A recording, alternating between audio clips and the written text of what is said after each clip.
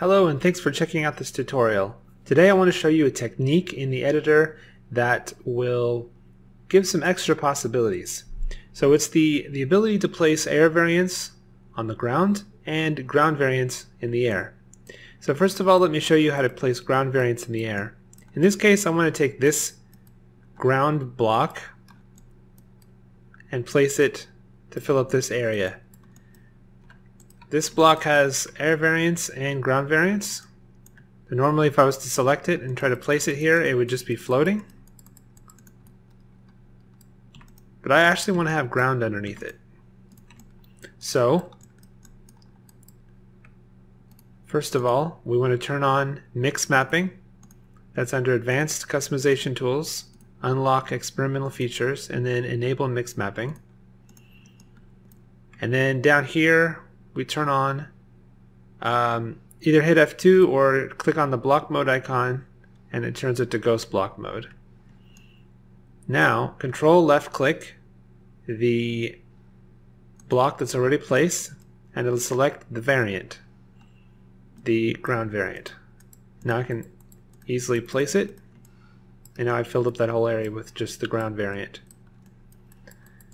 Okay, what if we want to place the air variant of a block? So for instance, this block here, I want to place it on the ground here. So I turn on ghost block mode, select the air variant that's already placed in the map, and bring it down to that level. Okay, but the problem is I can't get onto the road because it's too high. So actually I need to convert all of these blocks to air variants. So I'll just select each one, raise it,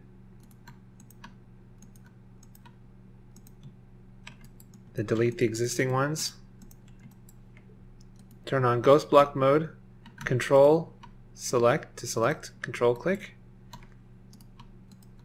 do it for each one.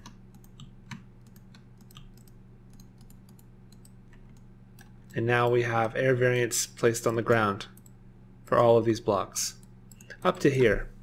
And this is actually fine because I'll be able to drop off onto the ground variant.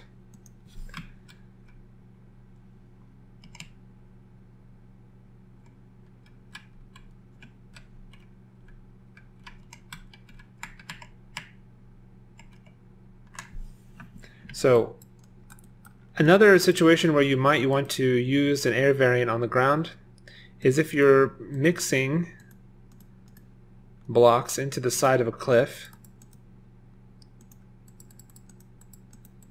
So for example, like that.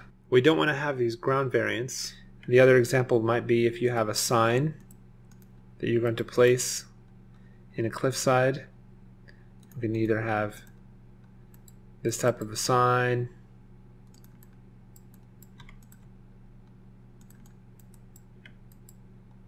or the other kind.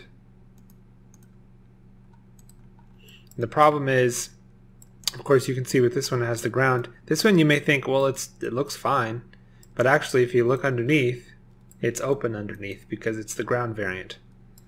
So same thing, we place the air variant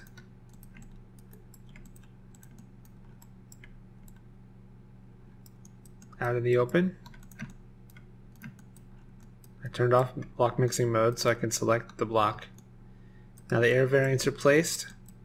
I'm going to delete these.